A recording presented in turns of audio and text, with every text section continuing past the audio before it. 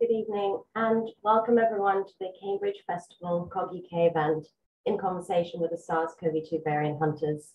We want first of all to thank Cambridge Festival for hosting this event and to Cambridge Infectious Diseases and Interdisciplinary Research Centre, who this event is in partnership with.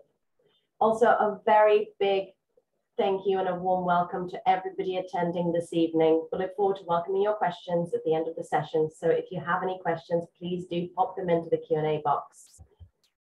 Just a bit of housekeeping. This event will be recorded and will be later available to watch on the COG-UK website and also the Cambridge Festival website. So my name is Dr. Katerina Galai, and I am Associate Director of COVID-19 Genomics UK Consortium, or perhaps more broadly known as COG-UK. I am joined today by Professor Sharon Peacock. Sharon is a Professor of Public Health and Microbiology at the University of Cambridge. She's also Executive Director of COG-UK and a Non-Executive Director of the Board of Cambridge University Hospitals NHS Foundation Trust. Sharon has raised around £60 million in science funding, published more than 500 peer-reviewed papers, and has trained a generation of scientists in the UK and overseas. Sharon is also a fellow of the Academy of Medical Sciences, fellow of the American Academy of Microbiology, and an elected member of the European Molecular Biology Organization.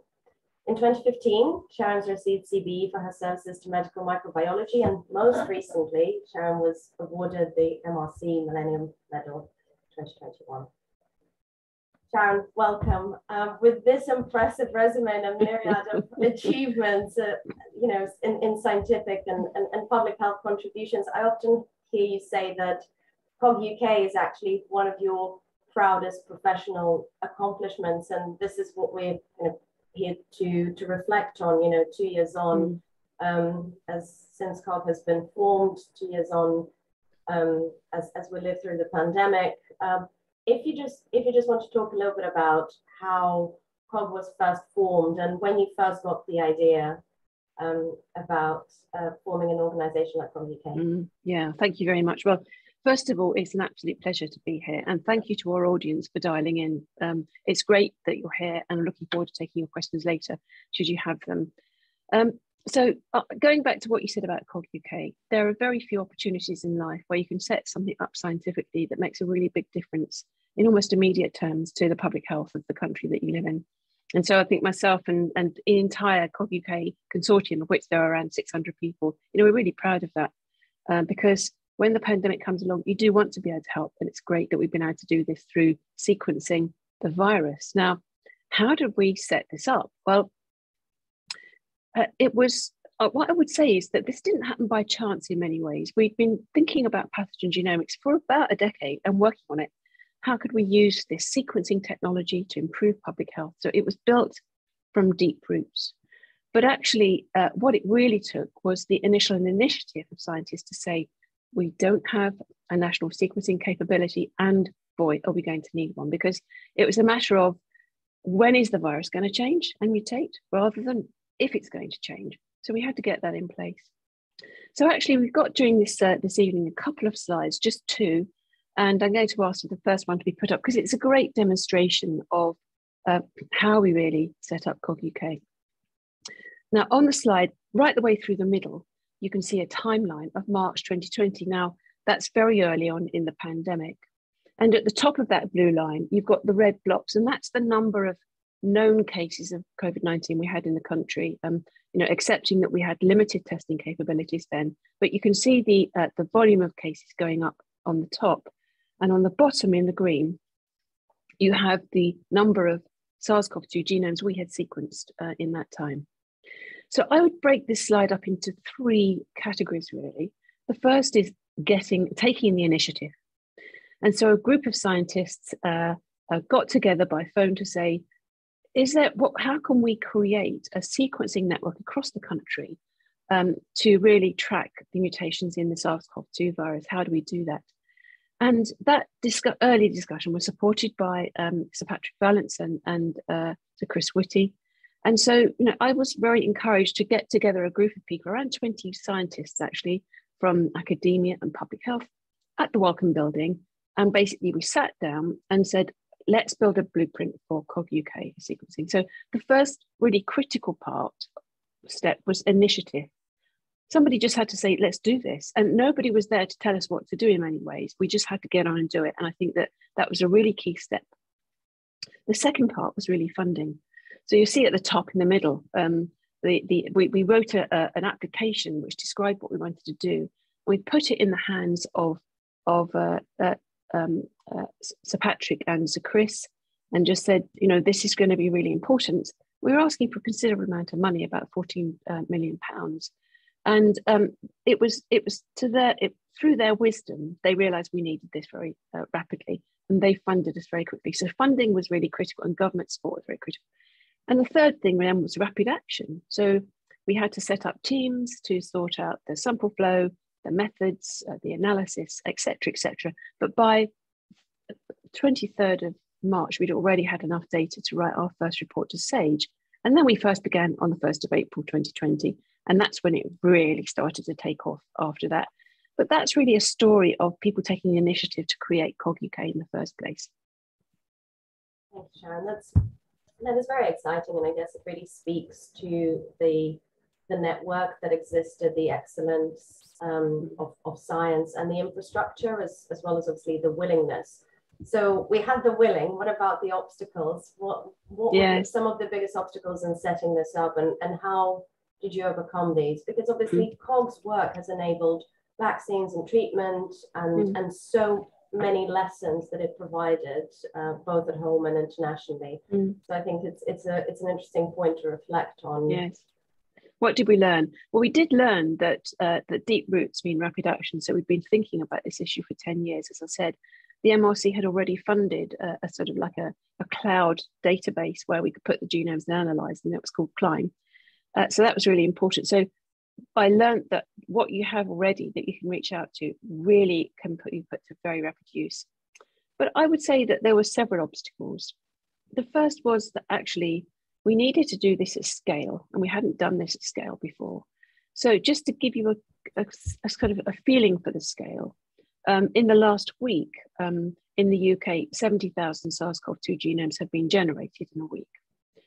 If you go back to before the pandemic, across England, Public Health England were very, very good at sequencing.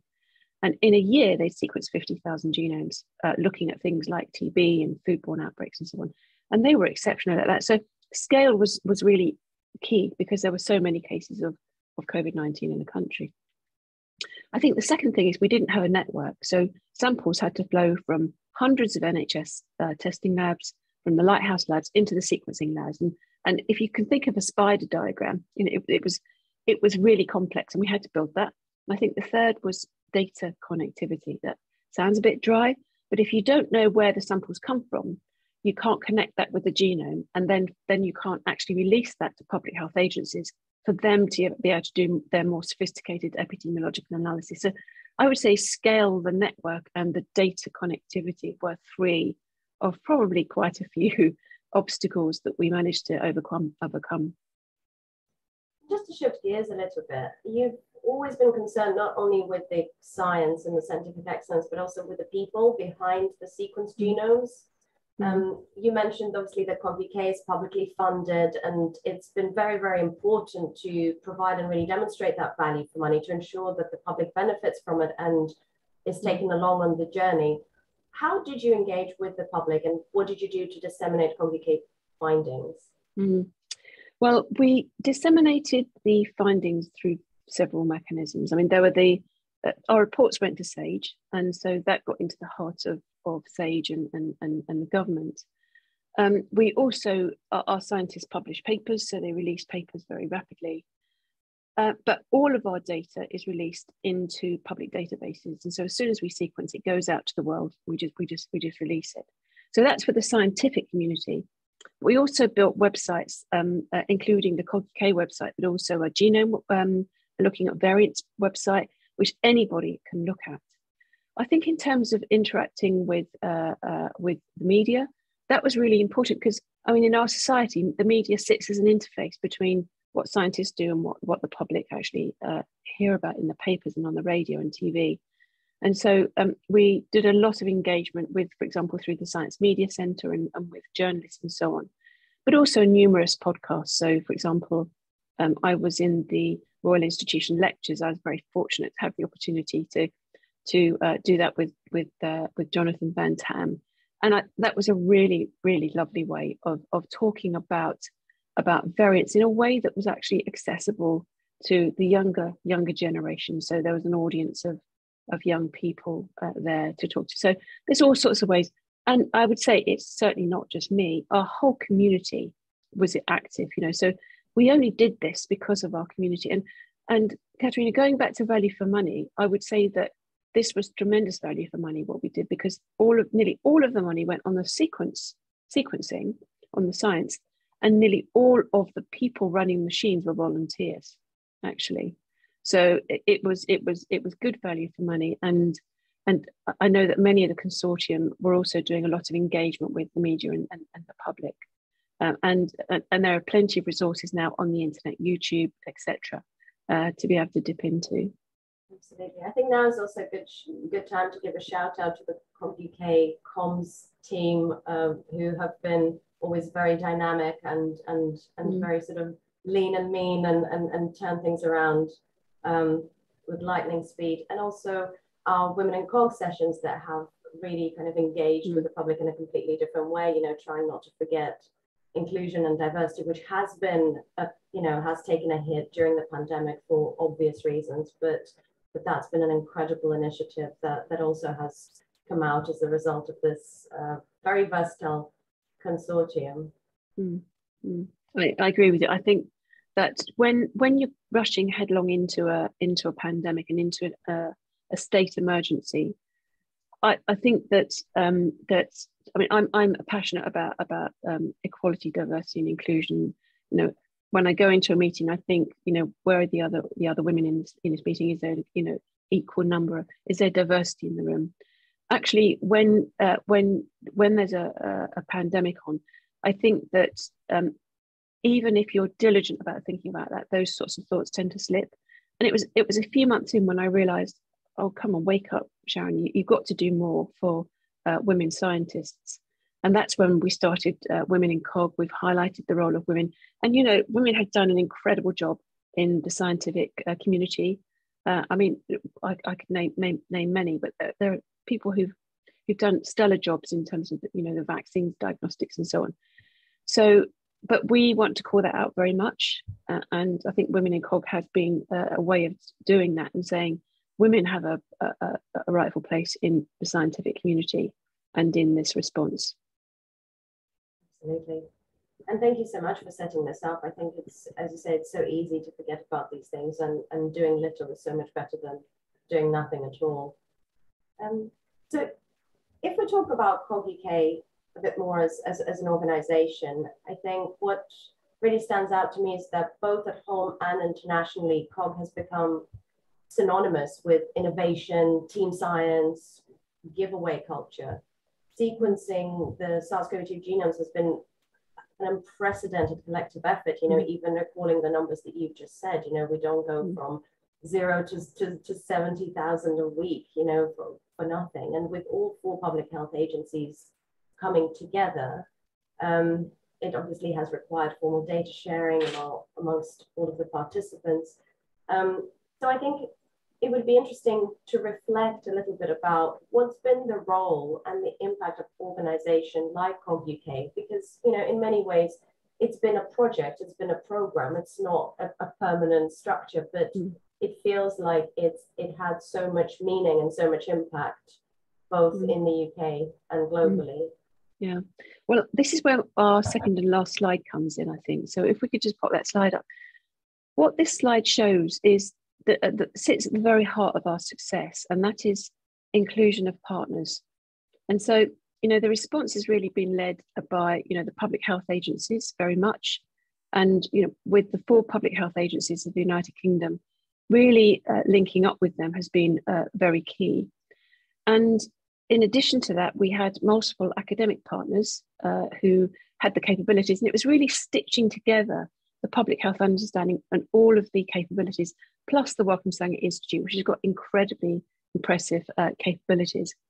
And so the impact of the organisation of COG-UK was really to bring everyone together. It was like glue, and being able to bring the 4 public health agencies together and share data. To my knowledge, that's the first time the 4 public health agencies were able to share that scale of genome data across different borders, and that was a real win for COG-UK actually to be able to do that. But of course, that was critical if we're tracking the pandemic across the entire United Kingdom rather than a particular country in the United Kingdom. So that was really important, and that impact I very much hope will last. That idea that we all work together.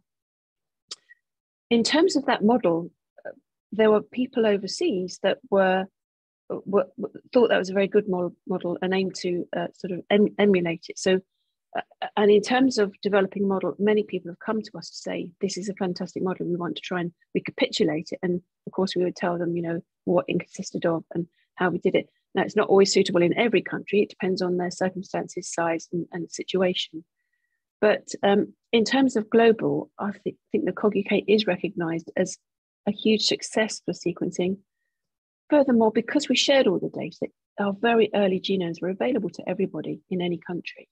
And that allowed those people, even if they didn't have their own sequence data at that early point, the opportunity to see what was circulating and start to think about how they'd analyse their own genomes as they generated them. So I believe it had an important impact in the UK, and I hope a lasting impact in the way we all work together, but also an impact on how the world sees us actually, and what they could learn from us and we from them too. Basically, also a great thought leadership model and a platform, and not simply the mechanics of gathering all of the data, pulling it and analysing, which, when I say this, it almost sounds so dry and simple, but we all know how complicated and sophisticated all of those tools and analyses have been.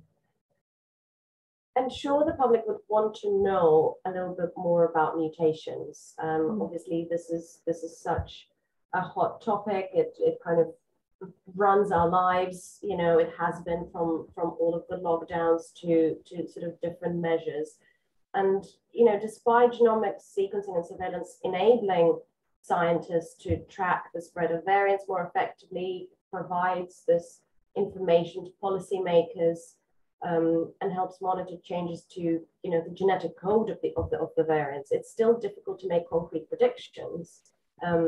So why would you say sequencing is still important? And do you think sequencing is important? And how does it help track mutations? And I guess the what is the so what with sequencing? Yeah. Well, it's a surprise to me even now that many people would really understand what mutations are and what variants are, and so it's become into our common language. And people like me were thinking about that 10 years ago, but now it's very much common language. So I won't go over what mutations are in detail, but you can think of them as typos in a genome of 30,000 bases. So the SARS CoV-2 is 30,000 bases RNA virus, and the virus can actually introduce a mistake basically and develop a typo, which can then go on to change the virus. And really, sequencing is just tracking those typos and comparing the typos in one virus to another to see how they evolve, because they will evolve over time. And the virus mutates around once or twice a month as it transmits from one person to another. But that low rate kind of really doesn't. There are so many infection cases in the world, and we know the rate of mutation is actually higher in some people with chronic infection. That low rate, you can't get too complacent about that, because there's clearly been a lot of mutation. So mutation from the very beginning allowed us to track the evolution of the virus and then start to predict where changes would lead to a change in biology. And it was the characterization, really. I think the big wake-up call was with the Alpha variant that first detected in the south of England, when there was an expansion of cases beyond what you might expect based on what was happening elsewhere in the country. And it was then really that there was a connection made between the number of cases and the genome sequencing. And that was the first key point where I think people really woke up to the importance of variants. Since then, we all know that there's been wave upon wave of variants of concern that have replaced the last one. So we've had, we've had Alpha, Delta, Omicron. There've been other variants elsewhere. But your question really was, why do we need to keep doing it? Well, so why did we do it in the first place? The so what is because we needed to categorize the virus causing infection and say, is that particular variant more likely to cause severe disease or spread or evade our immune system? So sort of looking back, that was very much the so what. And that sort of was the basis on which biology was built around the virus. But looking ahead, what we're faced with now is, we know that the Omicron, the BA2, is dominant in the UK. However, there is no reason to think that this is the last variant. And so we're sequencing the same thing pretty much over and over again. But what we're looking for is something that looks the very early signal of a new variant that could be a variant of concern that we really need to track. So we cannot assume that it's all over and that the pandemic is over. The pandemic is not over. We've got a very large number of cases, but it's not over in terms of the variants of concern, I don't think, in my opinion. So we're looking now for the signal of new variants of concern. And our audience may want to ask about the recombinants of viruses, that two SARS CoV-2 viruses basically stuck together. So that's what's under the microscope at the moment in terms of what impact that will have. And I believe that sequencing of SARS CoV-2 is going to be necessary for all the while that it's causing clinical symptoms of infection. So by the time we get to the point where it causes a mild sniffle, then no one's going to be particularly interested in the sequence data. But all the while it can potentially cause severe disease and unfortunately death, we need to keep sequencing to make sure that that's not a new variant that's going to be, more lethal to people, really, or evade their immune system, Absolutely. And I guess if we think about the fact that COVID is not necessarily going anywhere just yet, can we expect to live with a SARS-CoV-2 virus and a sequencing a way to sort of to support that in the interim while it, until it does become sniffles, but it could also turn into something else. So I guess the question is more about what's your take on how we can expect to live with the virus? Well, there's no doubt that the virus is here to stay, so it's not going anywhere. We're going to have to live with it, and the way that we live with it will depend on the measures taken by our governments and by our society. At the moment, we have a very high level of COVID-19, and one hopes that over time that the rates will begin to drift down. Certainly, the amount of immunity that people have in the population is very high, but because Omicron can actually get around that's why we're having so many cases. I have to say, Katerina, it's really difficult to predict exactly what the next few months and years are going to look like. We don't really even know how seasonal this virus is. So, for example, other coronaviruses that causes cold, they are very seasonal, and particular coronaviruses have particular seasonality about them. We haven't ever seen a pattern of seasonality, actually. Across the world, we haven't seen it sort of up. There's really, what's happened is the waves have come with variants of concern rather than particular seasons. So in terms of how we live with the virus, I think we're learning to live with it now in terms of tolerating a fairly high amount of disease and some people going into hospital. And uncertainty. Yes, and uncertainty. We're trying to live with that, but trying to forecast what that might be. I have to say that when you start to forecast, you're often wrong. And as a scientist, actually, what I would say is it's really important to recognize that we say things that can be wrong, and we have to correct that. And that's because we're constantly learning. To say we know how we're going to live with it, I'm not, I don't have a good enough crystal ball to really tell you. But what I do know is that all the while we're living with a virus that causes clinical disease, as I've said already, we need to sequence it to understand its genetic makeup, and therefore predicting the most likely way it's going to interact with us before the virus declares itself and, for example, shows that it can completely escape immunity or transmits even faster than what's circulating at the moment. So it's a bit of a watch this space, to tell you the truth. I mean, quite frankly, I knew what the answer was going to be, but I was still secretly hoping for a slightly more positive outlook. You know, it's like when you're watching the same film over and over again, but hoping that the main character is going to prevail. I guess. But it's very positive in many ways, because, you know, the positives are that we've got a very effective vaccines, and that prevents people from getting severe disease. And that is a huge triumph. We certainly can't stop transmission with the vaccine that we have, but when you think about what we've all been through in the last 2 years, I think that where we are at the moment is generally a very positive place and feeling very optimistic. But the role of the scientists and the public health teams are to really watch what's happening next, whilst everybody attempts to go back to their kind of what feels like kind of the new normal. And speaking of that, so obviously you explained why tracking mutations is important to understand the virus better, but also to provide this evidence to people to make more informed choices, such as travel, for instance. So, and the same can be applied to infectious diseases in general. It's not just SARS-CoV-2. So, for example, you know, there are certain policy decisions that are being made, such as all travel restrictions being lifted. So, anecdotally, if you tested positive, would you still travel? I wouldn't, actually, but in the same way that I wouldn't if I had influenza. Because as a sort of, I suppose, trying to be a thoughtful member of the community, I wouldn't travel with an infectious disease that I know could make other people ill. And even if it didn't make the people ill that I transmitted it to, it could make people ill that they're transmitting it to. So I think, as a general rule of thumb, if I have an infection that I think could be COVID, I will test myself. And if I have COVID-19, I would try to limit the amount of spread. I just think that's a civic duty, quite frankly, and so I wouldn't travel if I thought I had COVID. But you know, you can now go to Boots or wherever and get your test. So there's, and in fact, I had a viral illness recently, which wasn't COVID, but it was another virus. I still stayed at home, because I think what we've learned is that we shouldn't have a culture where you go to work whatever.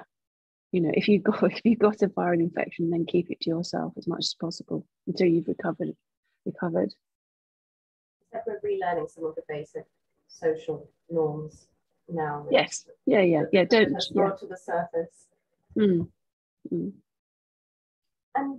I just want to talk a little bit about you know, the future outlook and again some of the things that came out of the COG-UK. You know, we've generated this unique data set, and I wonder if what can we do with it to be better prepared for future pandemics? You know, how can the global collaboration in genomics training, for example, better prepare us to tackle the variants and future pandemics? You know, there's so much that has come out of it, and I think that's part of the reason why COG hasn't simply ended when the sequencing was handed over to public health agencies, because there was so much yet, you know, still to do and accomplish.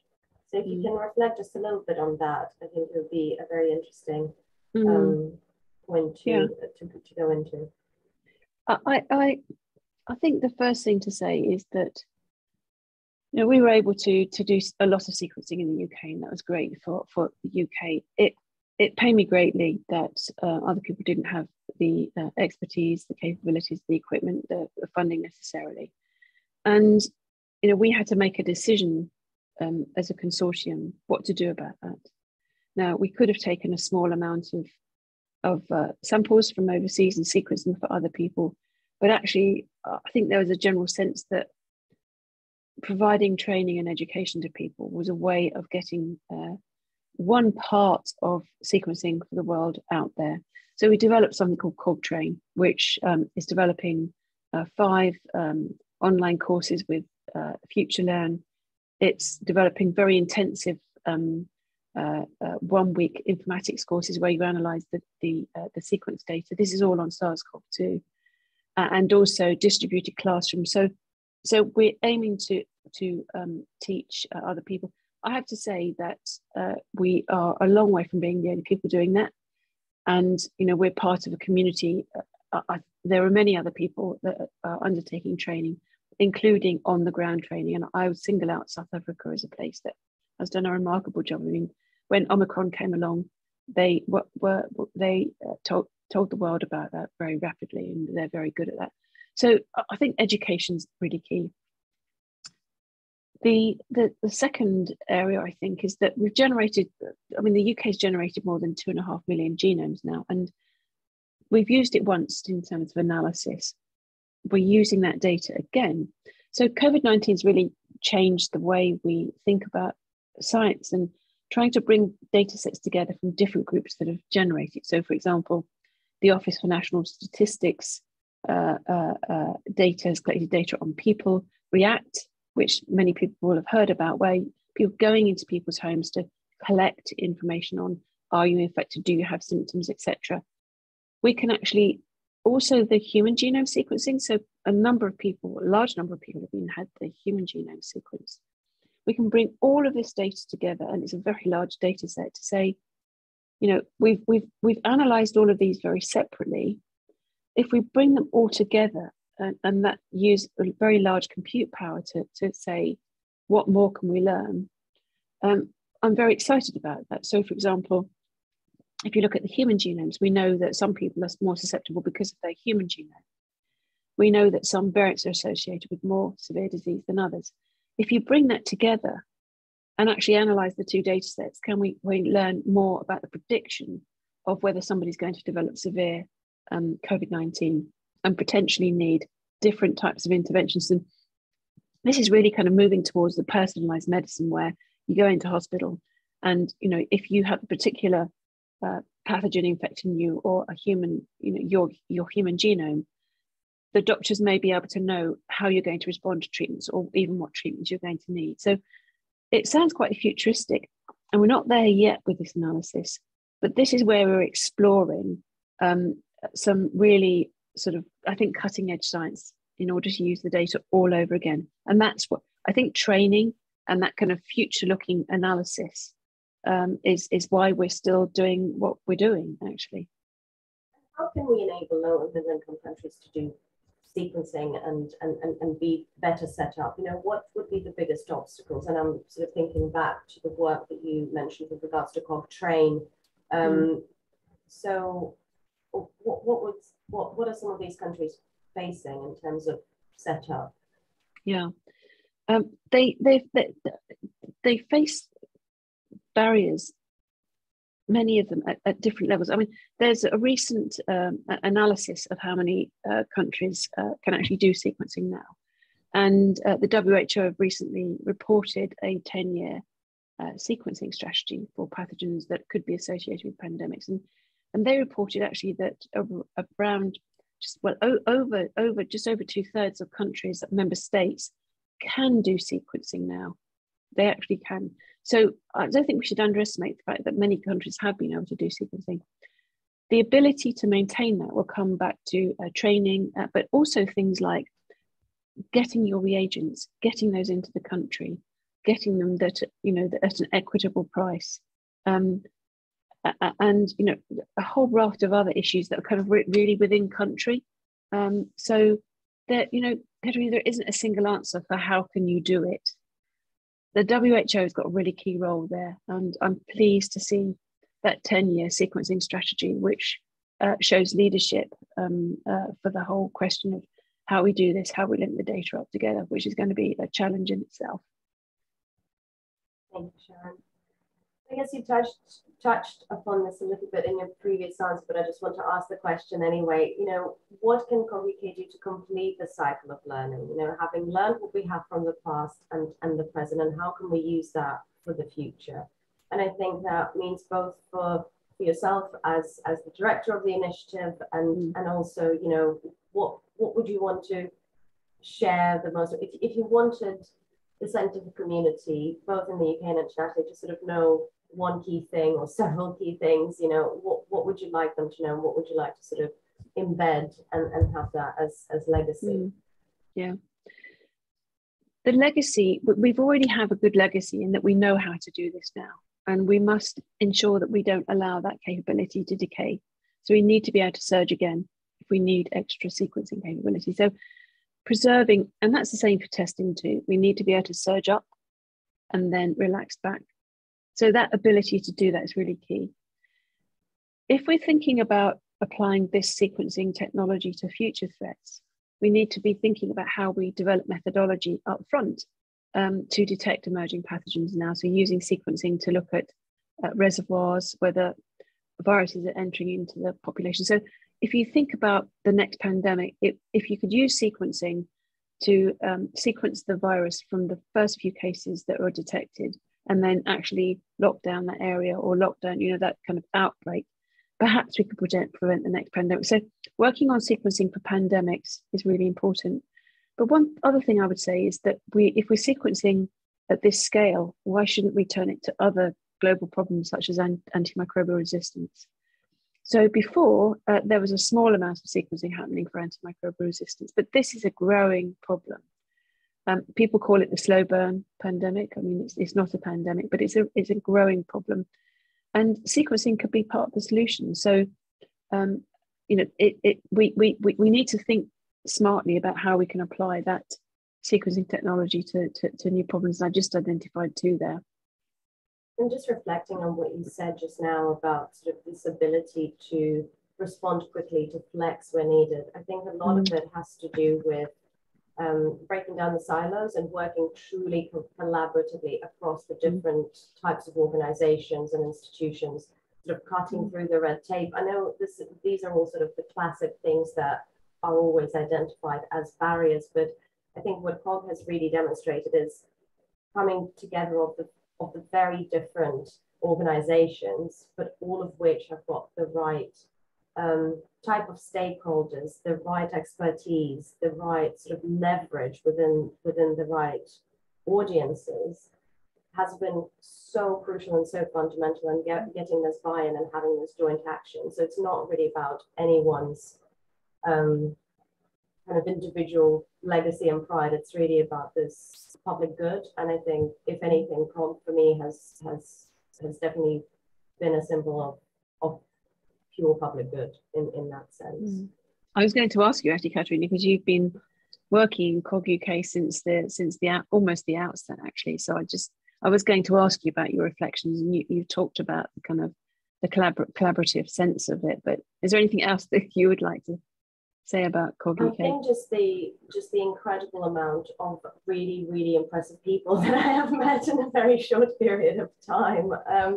That's been definitely the highlight, and just the way that it felt like when we were in the thick of it, it was the right group of people to sort of to power through with.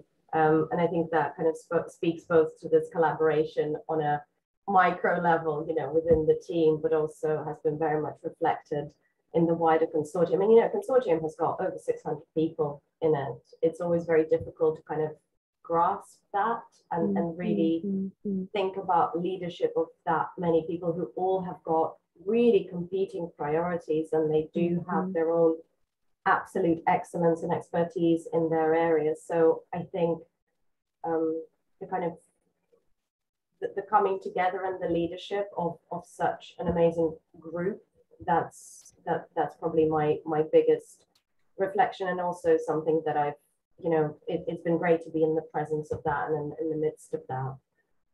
Yeah, absolutely. We do have a few questions from our audience. One is, and I think many people would want to know that it's to do with data linkage, and how do we ensure that data sampling and data linkage protects patient privacy? And I think that's very much, it's important obviously to gather all of this data, but also to make sure that it's obtained appropriately, stored appropriately, and when we're not talking about pandemic response, when it can sort of just be done because it's a state of emergency, how do we ensure longevity of that process? Yeah. The data that we collect, so public health agencies are are they are legally entitled to, and the NHS is legally entitled to collect information on people.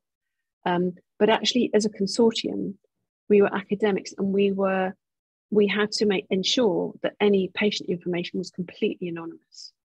And so actually, as an investigator, I wouldn't be able to tell you whose sample anything had come from.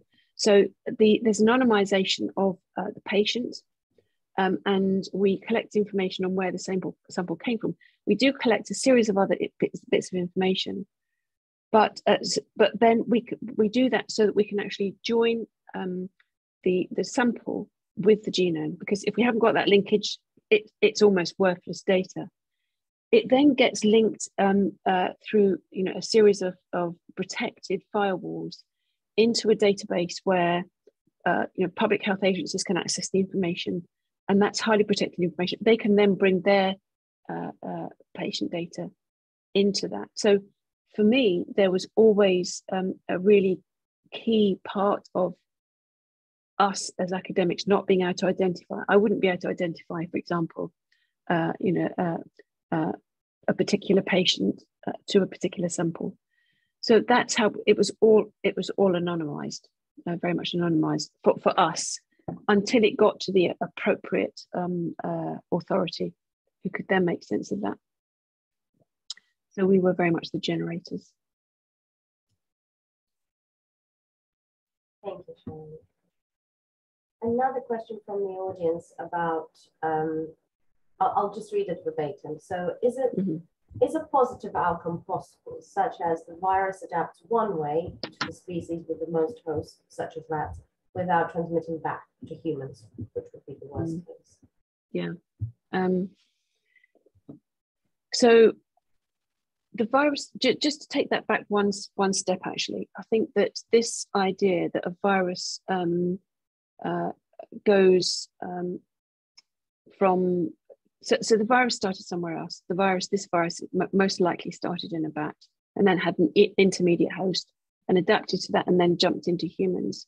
But actually, this virus was actually incredibly adapted to infect a huge range of animals. So if you look in the literature, all sorts of animals can actually get this. So it wasn't even particularly very highly adapted to a particular animal. It's infects primates, cats, dogs, ferrets, all sorts of animals. So unfortunately, this isn't highly adapted to a single species. I think that the nub of the question here is that if the virus actually does jump into an animal, and this was concerned with the mink farms in Denmark, I think that was in 2020.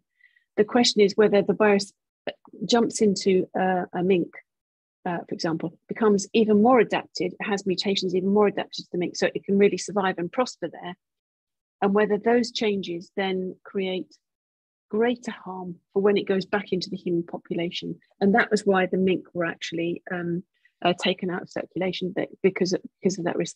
And I think the same concern is around deer in the US at the moment. So the deer population, wild deer population, actually there's quite a high rate of SARS CoV-2. So is it possible that SARS CoV-2 will kind of adapt its way out of existence by going into one animal and then kind of it doesn't come back? I think it's so prolific in terms of the number of species it infects. I don't think that's even a possibility.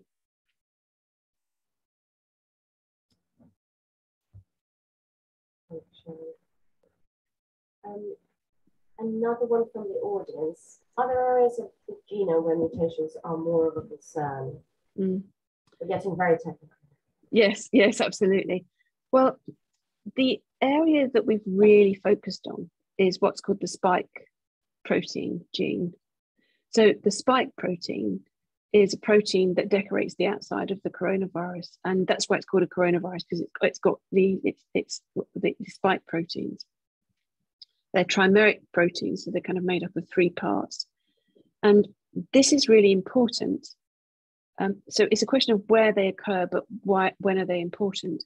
The spike protein mutations are particularly important because that is what then attaches onto our human cells, what's called the ACE2 receptor. That's how it's getting to us. So when the virus comes along, it attaches to a receptor on our cell, and that's how it gets in.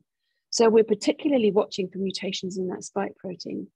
And we are interested in that because if you change the way that the spike protein works, that could be important for example, our immune recognition, because most of the antibodies we create from natural infection, actually or from the vaccine, because that's directed at spike protein, is through spike protein. So if the spike protein changes, then that could lead to our immune system not recognizing it and us having vaccine escape. Where do mutations occur? They can occur anywhere along the genome. As I said, there's 30,000 bases. But when you look at something like Omicron, which had something like 50 or so mutations, actually a very large number, 30, were in the spike protein. So they were congregated there, presumably because that changed the biology of the virus most. So it could be anywhere. In terms of our focus of where this matters, spike is really important. It's going to take scientists a while, I think, to really understand, though, what the mutations are in all the other parts of the virus. And each mutation may or may not contribute something to the way the virus behaves. So that's work still to do. So there's a long answer. In short, it can happen anywhere, but we're worried about the spike because it changes the biology of the virus and the way it interacts with us. Thank you, Sharon. I think the next one is a bit of a trick question.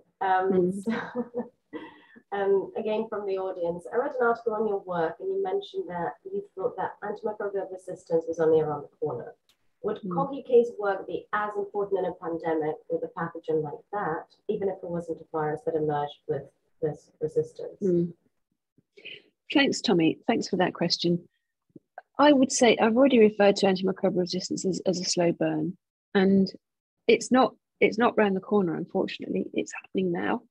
So, you know, in the UK, when you go and have an antibiotic for a urine infection or other sorts of infection, your prescriber is trying to weigh up actually the likely cause of that, what pathogen it is, and the rate of resistance in that.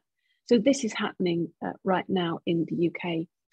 In terms of sequencing, there's lots of ways that we could use that. We could certainly use it to detect resistance. We could look at the detection of transmission of resistant strains in hospital, for example, like MRSA outbreak. I would suspect that it wouldn't be at such a huge scale. But what we're doing at the moment is really having a long, hard think about how we could use sequencing to most effectively control antimicrobial resistance. But this, as I say, this is not around the corner, and sequencing is going to be just part of the answer to tackling it. Thank you, Sharon. The next question is about funding. So I wonder if I might give you a break and I can take that and try and answer that one. Yes. So Richard's asking, is the government continuing to fund the consortium at the same amount, or are you scaling down? And if so, how is this happening? So I think I'm very proud to say that the money that has been received 2 years ago is still going, and there's been sort of no additional funding for the consortium to do what we've done, sort of other than the scaling up when the transition to public health agencies was taking place. So and this kind of speaks back to Sharon's point about value for money. So the majority of the funding has been spent on sequencing, and basically what is happening now is people are taking the time to do the analysis and do projects and write up very important papers, which will hopefully help continue driving the science behind it. So in a way, this is the natural scaling down of it, because the sequencing is happening in the public health domain rather than amongst the academic institutions. Sharon, do you have anything to add to that? No, I don't think so.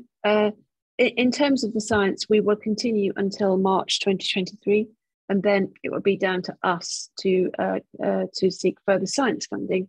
Whereas before we were funded really to generate genomes for the country, and now that public health agencies and the Wellcome Sanger Institute are doing that in large volumes, we, as academics, we no longer need to do that. But we're still around until March 2023.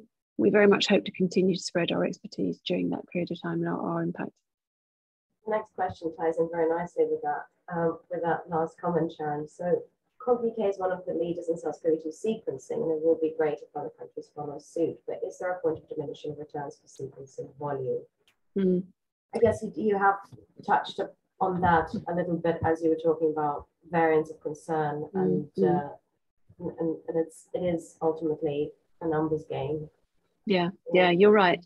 I think there's a nuance to what that question's asking there, and that is that, should you, I think if I were to paraphrase this, I'd say, should you be sequencing 100% of all viruses? Should you be sequencing 10%? Should you be sequencing 5%? And any sequencing is better than no sequencing. In the UK, we sequence 10% of all genomes or positive cases overall. And at some points in the pandemic, when there were very low numbers of cases, it went up to 50%. I think that it is a balance between cost and benefit. And I would say that 10% is a reasonable point. But actually that 10% can be, it depends on, if you have many millions of cases, it's difficult to achieve that. I think it's then what you do with the sequencing. So I do agree, Mark, that I think there is a point of diminishing returns for sequencing. I think a baseline of 10% is a reasonable thing to go for if you can. But if you've got 10% and you can't do the other 90%, you can use that very wisely. So you can do two things, really. You can target your sequencing. So the areas that you'd be particularly interested in, I think, would be areas of surge where there may be a new variant of concern, as happened in Alpha. There may be people who are particularly becoming very unwell, and you need to make sure that's not a new variant of concern. So sequencing isolates from people admitted to hospital. In particular, if there is real concern about increasing vaccine evasiveness, people coming into the country, people who've travelled. So you can target it. The other thing you can do is do very unbiased sequencing. So to get a kind of real picture of what's happening in the country, simply, don't do completely unbiased sequencing. So if you're going to divide your sequencing capability of 10%, that's how I would sequence it. But I think that once you get to very high numbers in a setting where basically you've got a single variant of concern, there probably is a point of diminishing returns for the number of viruses you sequence. But it's that balance between the volume and detecting the next thing you're waiting for as quickly as possible. So there is kind of a bit of a tension there in your decision making. Thank you very much, Sharon. Thank you so much for all the insightful and really diverse questions in the Q&A box. I've got one for you, Sharon. What are you excited about? What are you looking forward to in the future? Because obviously COG has taken lots of different shapes of the past 2 years, and you must have a clear outlook or some kind of outlook into the future. And that's part one. And part two, if you were to do it all over again, what would you do differently? Oh my goodness. Okay.